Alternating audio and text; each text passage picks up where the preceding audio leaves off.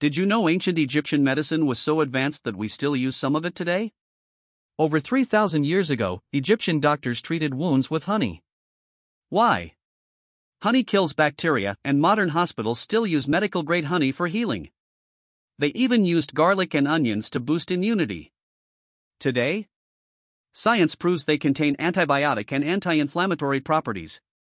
Egyptians performed eye surgery, stitched wounds, and used bandages with natural antiseptics, the basics of modern surgery. They practiced dentistry, filled cavities, and used clove oil for tooth pain, which dentists still recommend today.